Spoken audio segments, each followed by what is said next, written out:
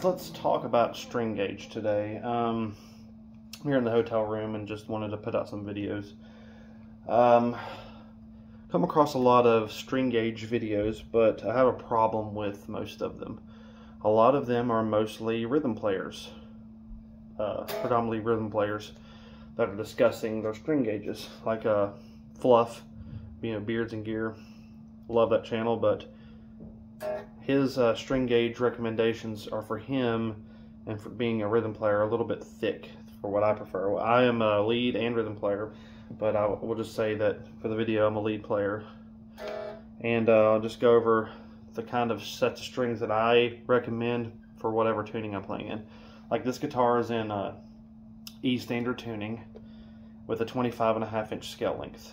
I would prefer a set of 9s on this. And if it's going to be a metal guitar, which this one's mostly a bluesy guitar, 9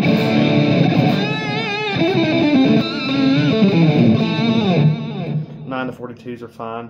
But if I'm going to be playing rock or metal on, which I play on most of my guitars, I do play rock and metal, I would actually recommend the 9 to 46 hybrid set. It gives you a little bit more tension on your low strings for that pick attack, so you can really dig in and get more out of your tone. I would also use the 9 to 46 in drop D, and once you get down to a half step down, I would also recommend the 9 to 46. Definitely the 46 on a half step down.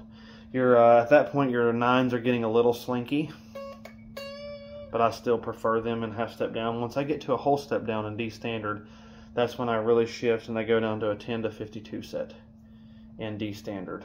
And that goes for Gibson scale and 25.5 inch Fender scale. 10 to 52s work great for D standard and drop C.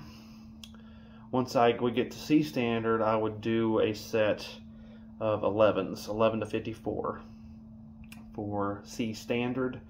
And if I'm going drop B on a 6 string, which I wouldn't, I would just use a 7 string at that point, but let's just say you're doing drop B on a 6, you can still use that 11 to 54 set, but take that 54 and maybe put a 60 on the lowest string, so to give you more tension, because a 54 is really too light for a B on a 6 string regular scale length guitar.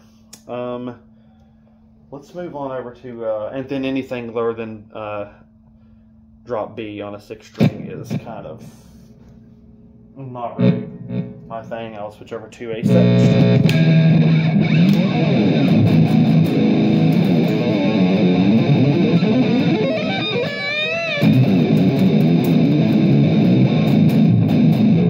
This is a 7 string. It's got a 26.5 inch scale. This is a Schecter, and this is a drop A.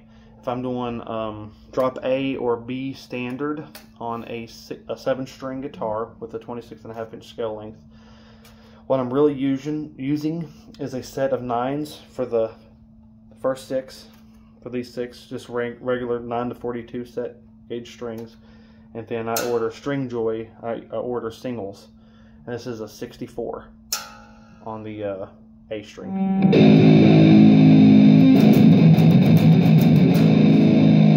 That's what I would recommend, at least a 60 on this B and A string on the 7 string. If I'm going drop G or A standard, then you're going to have to go a 10 to 52 set, and then like a 68 on your low G or A string.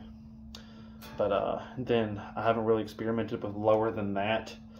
But yeah, that's my recommendations for lead playing, because a lot of the Fluff likes burly slinkies on like drop D and stuff. I mean, that's like, it's really hard to bend when you're using that type of gauge string on a guitar. So hope this helps people out. I've had people ask in some of my videos what gauges I use, but those are the gauges that I use.